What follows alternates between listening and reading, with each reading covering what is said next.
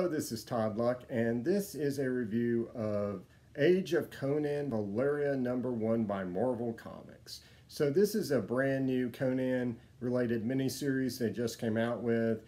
And so this stars Valeria, who is actually a character that doesn't get a lot of comics. I have hundreds of Conan comics and I only own 2 appearances of Valeria. And I actually know very little about this character.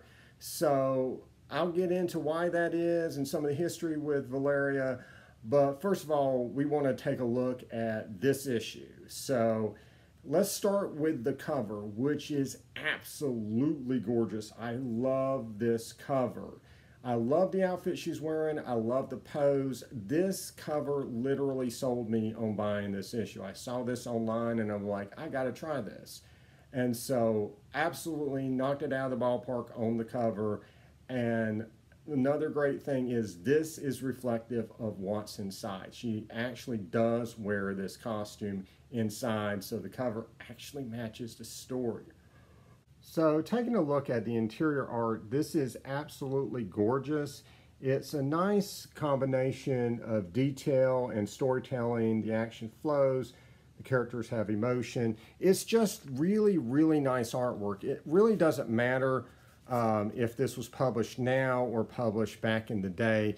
It just looks really good and just really hits all the bases. I would have loved this in Savage Sword back in the day or on the color titles, and it just looks really great. And it's really in keeping with the classic, fantasy art style of the old comics, but while feeling fresh. And I just love the way Valeria is drawn. She and pretty much everyone here just has so much character and emotion in their faces and are just really, really well designed and well rendered. And I love this art. It's by a Spanish artist named Aniki, who is a female Spanish artist. And she's done quite a few different comic books. She's done like Battlestar Galactica, Vampirilla, Red Sonja. She's done work for DC. She's been all over the place, but is apparently very good. I don't have anything else from her, but I hope this is the way that the rest of this miniseries looks, because sometimes, artists can start out strong and then they get sketchy, as deadlines pile up, as the series goes on. But hopefully, the way this looks will continue. And as far as the writing goes, it lives up to the artwork. This whole comic just had me grinning from ear to ear. I mean, it just really captures, what a good Conan style story is like. There is badass moments, there's human moments, there's funny moments, and it's just a really nice mix of all of that, well paced. And I really enjoyed it. I got to know who Valeria was, I got to know what her motivations were, and all that good stuff.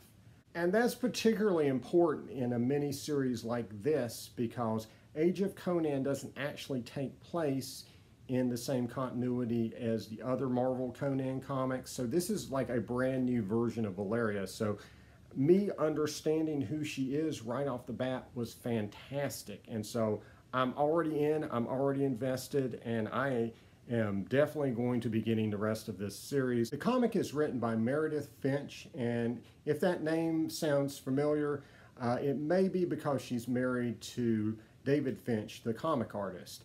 Meredith has written quite a few different comics. She's written for Zenescope, she's written for DC Comics, she wrote Xena Warrior Princess comic for Dynamite, and she also has her own fantasy comic named Rose, which has a female hero in it. And I'll probably check that out. I was really impressed by what she did with Valeria. I'd like to see what she does in her own title. And so my enjoyment of this issue didn't stop with the main story. There are prose pages in the back that tell a serialized prose story of the Conan era in it. And normally these haven't been that good, and I've been kind of skipping past them. But when I flipped to the back of this one, or got to the back, once I finished reading the main story, this is what greeted me. And I gotta tell you, I don't know what I did to deserve this, but awesome. And if you are a fan of Thoth-Amon, this is the story you've been waiting to read. So this is actually really enjoyable, and I'm super jazzed to get a Thoth-Amon back up here. So I will just say that this is the best comic that Marvel has put out in their Conan line since they've got the license back. I was grinning ear to ear the entire time I was reading this. It's just really good. I hope that they can put out comics as good as this one for Conan, because this is just great. Looking forward to reading the rest of the series and just seeing if it can keep up my enjoyment from this first issue. And so you may be asking, who is this Valeria chick and why doesn't she get that many appearances? Valeria is a character in the Robert E. Howard story Red Nails. And so this is a collection of the comic adaptation of it. And so she is an adventurer, very much like Conan, who teams up with him for this particular story. And this is her one appearance in Robert E. Howard. However, she does appear in the Howard stories. So it is kind of interesting that the one swordswoman who was like Conan that he wrote in his actual stories didn't get that many comics. And there's a couple reasons for that. One is her costume, which is drawn here by Barry Windsor Smith in Red Nails. And while this is very faithful to how Howard described her dressing in this particular story, the costume's just not particularly cool or inspiring. And here's a rendering of Valeria from the Conan guidebook for Marvel Comics. And as you can see, again, she's kind of dorky looking. Again, very faithful to Howard's description of her, but just not a very inspiring costume. So I was really, really glad to see the redesign because, you know, that was how Howard described her dressing in that one particular story. So, you know, it's possible she may have worn some other things. So the even bigger issue is where the character appears at in the Conan timeline. Conan is actually in his late 30s when he has the adventure in Red Nails. So this is way, way later than the comic that they were writing when they started Conan the Barbarian, because they were starting when he left Samaria as a youth. So it would be years and years and decades before they would ever get to Red Nails if they were just doing it chronologically. So what they did was that created kind of this hole for a warrior woman that could fight alongside Conan. So what they did was they took a Howard poem called Red Sonja with a Y and adapted it into a character named Red Sonja with a J. And the rest is kind of history. So she eventually got a movie. She's gotten tons and tons of comics from Dynamite. She's probably more famous for her chainmail bikini, which they would eventually put her in. But Red Sonja kind of filled that void of the female sword fighter who could fight alongside Conan. Valeria is also known as Valeria of the Red Brotherhood, and she is a pirate, even though in that particular story, Red Nails, she is actually completely on land and stuff happened. So she was kind of in between her pirating. But as far as that goes, of course, there is the character of Belit, who appears in the Howard story, Queen of the Black Coast. And when Roy Thomas decided to adapt that, he spent about 40-some issues with this character, which are fantastic. I love Belit. But so the idea of a female pirate ended up being, you know, taken up by this character. So you already had Red Sonja as your sword fighter, you had Belit as your pirate. So, you know, the kind of archetypes that Valeria filled were already taken by more popular characters. So those tended to be the characters that got used instead of Valeria. As far as the appearances I own of Valeria, again, they're not much. So I've got Red Nails, which is the Roy Thomas and Barry Windsor Smith adaptation. This is a reprint. It was originally done in black and white in Savage Tales, and I actually wouldn't recommend this particular reprint. The colors just print way too dark. The line work just doesn't come out very well. What I stumbled upon researching this video was that there is a Marvel Treasury edition of Conan. It's Marvel Treasury edition number 4. It's got Barry Windsor Smith cover, and it actually reprints Red Nails, and the coloring on that looks gorgeous. I've seen scans of it online, and so that is probably the version I would recommend. Plus it's oversized and you can see the artwork a lot bigger that way. So that's probably the version I would recommend of the Roy Thomas, Barry Windsor Smith Red Nails that you can get that would be affordable and actually look really cool. Another one I have is just this random issue, a Savage Sword I got for this Earl Noreen cover, and she appears as a kind of a subplot in this particular story, and it kind of tells how she meets the Red Brotherhood and possibly how she joins the Red Brotherhood would be my assumption, but I only have one issue of it. As far as her overall Marvel Comics story, the Conan Universe Handbook is a fantastic resource for everything that they've ever done with Conan. I highly recommend this, and this will give you a summary of what her story is in the Marvel Comics. As far as actually collecting the comics, unfortunately it does not list the individual issues, but if you go to marvel.fandom.com, there is a entry for Valeria, and it gives you a little summary, but you can also click on something that will list her appearances.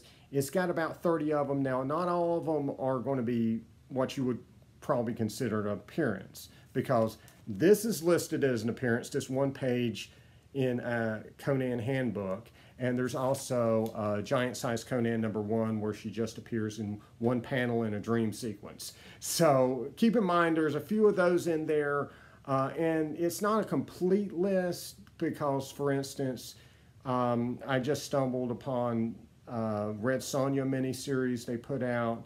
Is Red Sonja Volume 2 from Marvel Comics, and it lasted 2 issues, and it actually has Valeria as a child meeting Red Sonja, and presumably this is probably the Marvel Comics origin of the character and how she, got her wanderlust and decided to go out and become a pirate and, fight and be better than any man and all that good stuff. So as far as Valeria's appearance in other media, she, of course, was used as the sidekick / love interest for Conan in the Schwarzenegger Conan movie.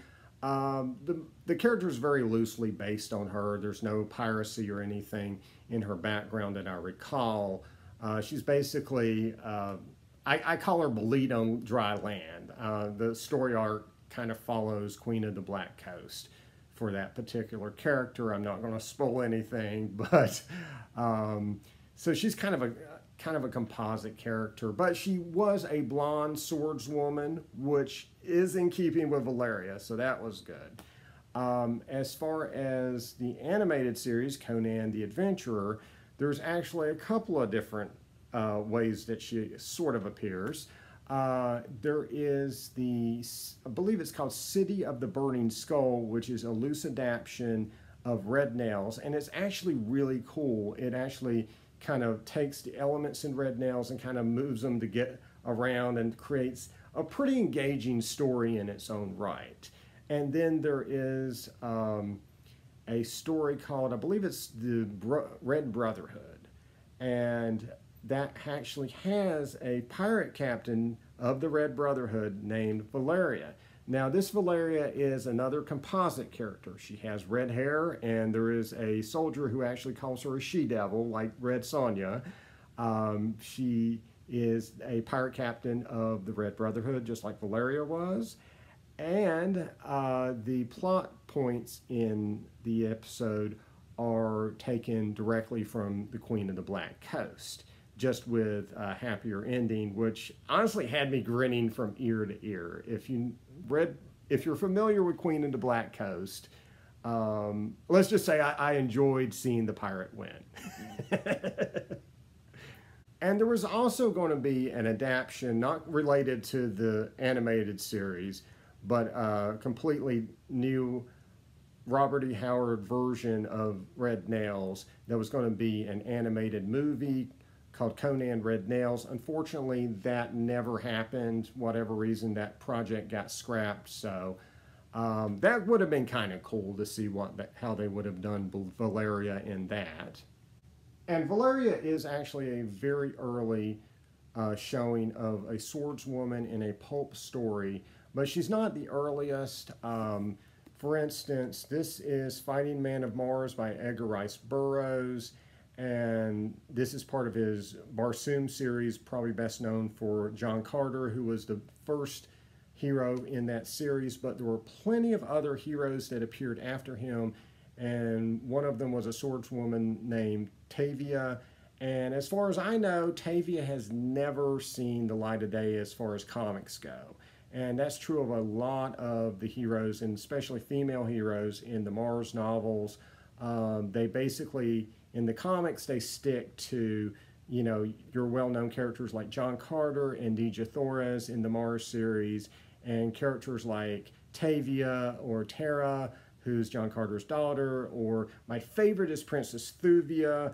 Just, they don't use them at all, and they don't even adapt their stories. So at least with the Howard stuff, and I bring this up to say we are very fortunate that pretty much every Howard Conan story that I can think of has been adapted in comic form, and all those characters have been used. Maybe some more than others, but just be thankful we do have what we have, and we have hundreds and hundreds of Conan comics telling stories about everybody under the sun. And so what gets me excited about this miniseries, one of the things, is that since this is a character that didn't get much play, but they still gave a miniseries to, I hope that if this is successful, they'll consider doing this with other characters, whether they're Conan characters or whether it's Dynamite over at doing the Mars stuff, or, you know, Marvel Comics looking at all its various different characters. There's a lot of characters out there beyond just, you know, your mainstream, you know, that handful of characters that you know are going to sell. And sometimes when you take a chance on them, it pays off. And so, again, hoping for some big things out of this. All right, guys, again, very highly recommended. Love this issue, and I will be back once it's complete to tell you if the rest of it lived up to that first issue. But until then, I got plenty more reviews coming, plenty more videos coming, so like and subscribe. And until next time, see ya.